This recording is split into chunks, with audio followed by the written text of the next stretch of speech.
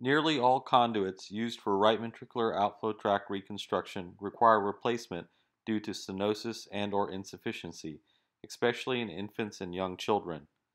Since the mid-1980s, cryopreserved homografts have been the conduit of choice in the United States for RVOT reconstruction. Due to less than ideal performance, potential for immunogenicity, cost, and limited availability of homografts, alternate prosthetic conduits have been developed over the years. Since 2008, our institution has been using handmade bicuspid-valved PTFE conduits using standard stretch PTFE graft and 0.1 mm thick PTFE membrane for RVOT reconstruction. This video demonstrates our technique. We use various sizes of conduits, predominantly from 8 mm to 14 mm in diameter. This graph shows the correlation between conduit size and body surface area. The curved line shows normal pulmonary valve size by Rowlett.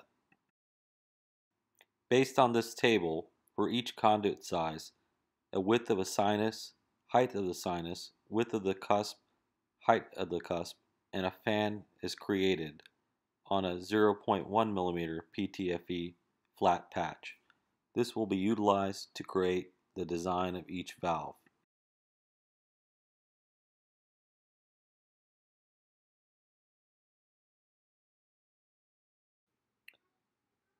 This cartoon shows the steps to make a bicuspid valve conduit. At first, a polytetrafluoroethylene conduit with standard stretch wall is turned inside out. The previously created PTFE leaflets are then sutured to the inside of this conduit.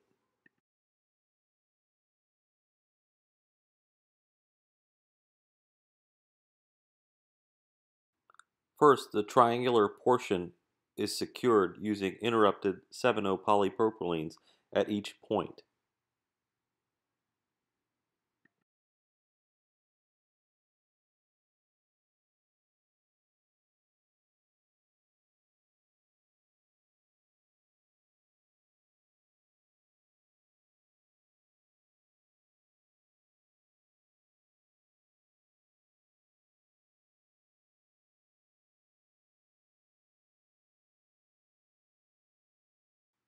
Note that the conduit has a small non-valve portion at the bottom where the two leaflet edges do not overlap.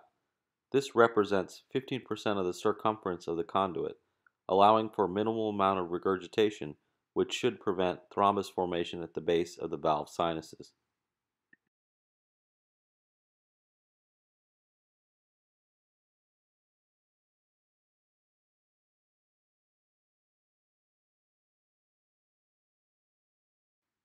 The remainder of the PTFE valve is then sutured to the inside wall of the conduit using a running 7O polypropylene suture.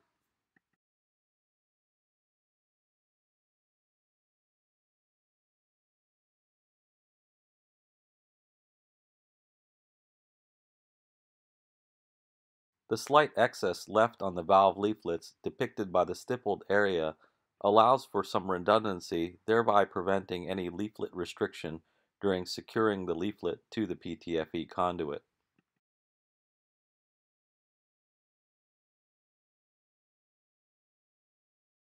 Additionally, the fan left at the top of the leaflets allow for improved surface area for coaptation.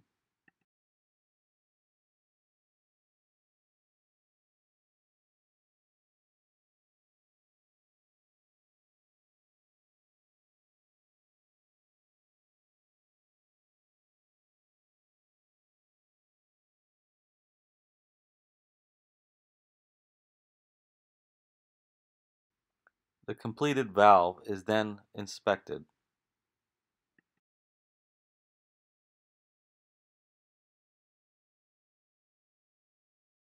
After completion of suturing the two cusps, the conduit is turned back outside.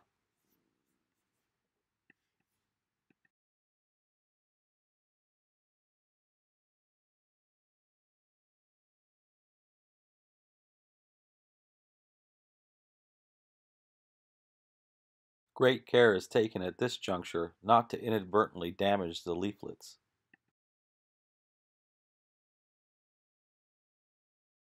Commissural support is augmented by using two interrupted polypropylene mattress sutures.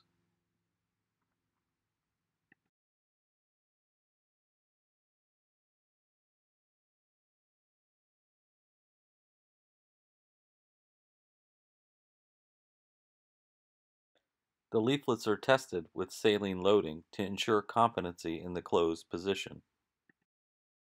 Construction of the valve is now completed and is ready for implantation. It has been our policy to place the valve portion of the conduit distally, leaving just a few millimeters of conduit wall beyond the top margin of the PTFE cusps.